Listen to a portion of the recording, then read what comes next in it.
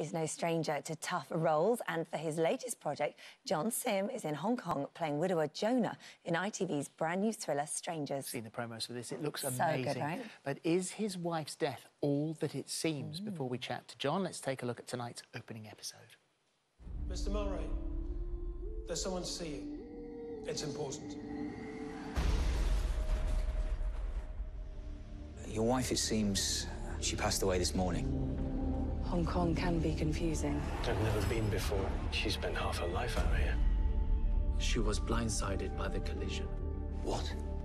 Why was that man looking at pictures of my wife? Answer my question! Please, Mr. Mulray. He knew who I was. How?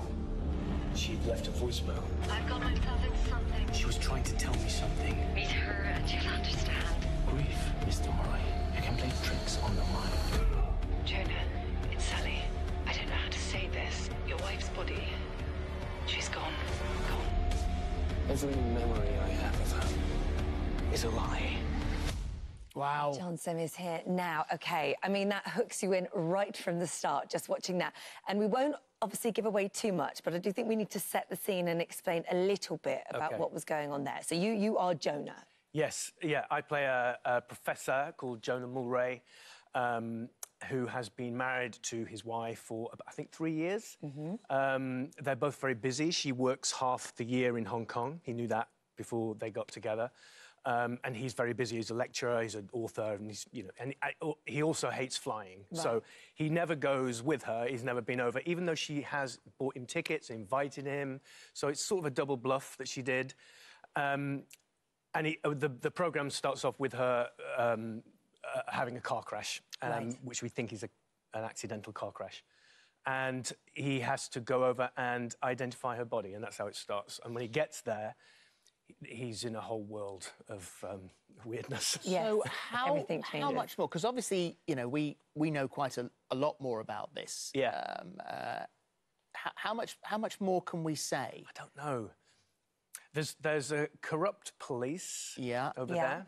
I mean, it's safe for me to say that she was leading a surprising double life. Yes, we can say that. When he gets there, he finds out that she was living a whole life that he had no idea about for a long time. We can also, for a long time. Yeah, yeah. And we can also say, although I won't say what it was, but because he doesn't have a charger for his phone, he arrives in Hong Kong, doesn't hear the final voice message that she leaves him. That's right. Until he's got his charger, charges his phone up, you get the voicemail comes through. Yeah. And that in itself is another twist. That's a big shocker, yeah.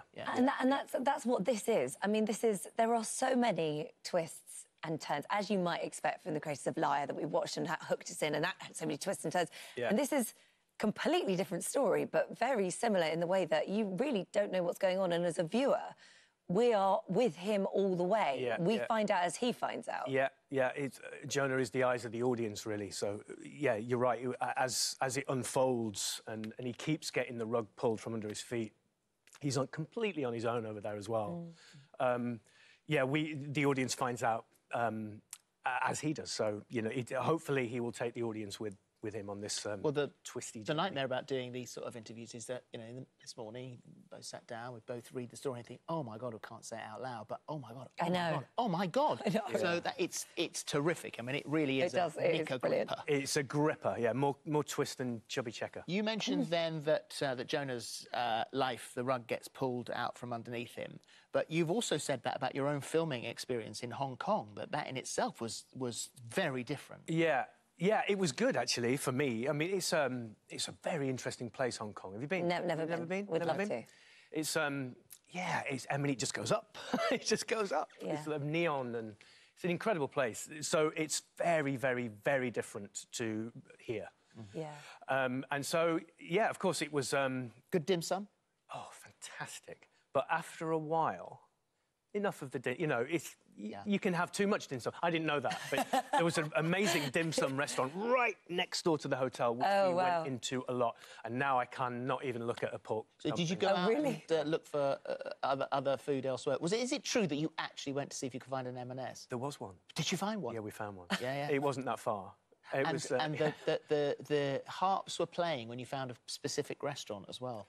Oh, which restaurant? Jamie? Oh, yeah, Jamie Oliver restaurant. That was near the hotel as well. I mean, it was, apart from the filming, and we went everywhere, there was a circle around the hotel, and I didn't really go that far. And you didn't venture out? I didn't need to, really, because we went everywhere, yeah. So that's, I mean, brilliant, and we can see that, obviously, at 8 o'clock tonight. The other thing you're doing is is it 9 o'clock? 9 o'clock. Oh, sorry, I've written down it as 8. 9 o'clock tonight.